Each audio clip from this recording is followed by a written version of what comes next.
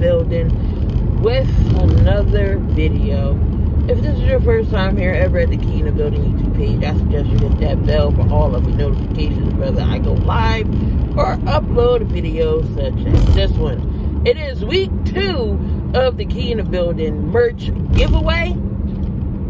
Last week we did do a question, so we're going on to week 2.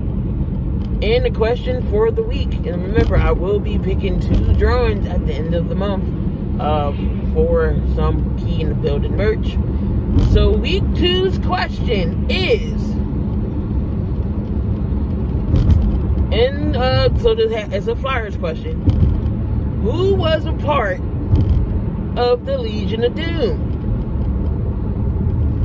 Again, who was a part of the Legion of Doom? What 3 players were named the Legion of Doom?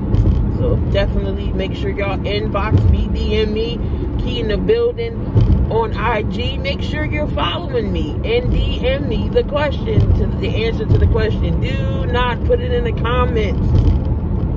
Again, who was a part of the Legion of Doom for the Flyers? Make sure y'all hit that bell, comment, like, and subscribe to the channel.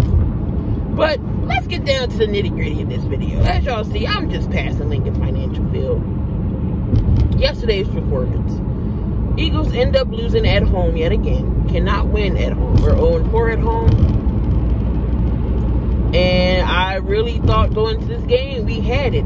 I can't say I was mad at this game or upset. I was more upset with the defense. Johnathan Gannon, I'm sorry, sir, but you have got to go. Derek Barnett, a key penalty when we could have had the Chargers off the field. The tight ends, all 3 of them, Anderson, Parham, Jared Cook, we couldn't stop.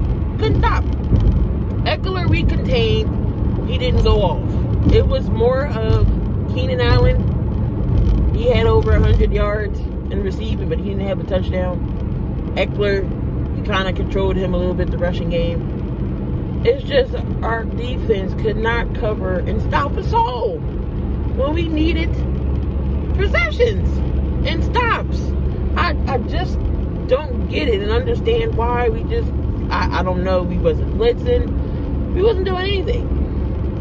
Wasn't doing anything at all. And I believe, I forget who said it, was it Hargrave? He came out and said he just goes out there and does what he's told. Obviously, clearly the players don't understand what this defensive scheme is. Slade did get hurt. He had a hamstring injury. He left. He didn't come back. And Maddox also left with a knee injury. He didn't come back. They did have the rookie Zach McPherson in there. Marcus Epps did get some key hits and tackles. TJ Edwards did okay. But it's just like I feel like when we just couldn't stop the Chargers offense to save our lives. We ended up losing by a field goal, 27-24. And then we stopped them on the 3rd down to get the 4th. We all know that the sneak was coming. We couldn't stop Justin Herbert from the sneak.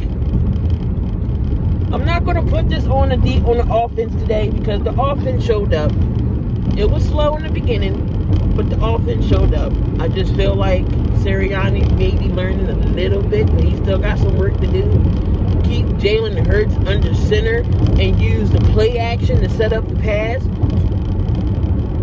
He's better under center, so that way he can step into his throws. He cannot step into his throws in the shotgun. He's already back there.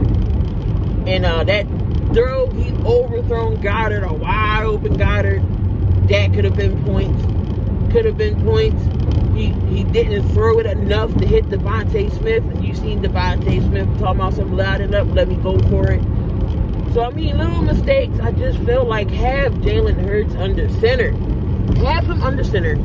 And he ran and got some key first downs when we needed it, especially the Superman flip to get the first down. He used his feet to get the first down.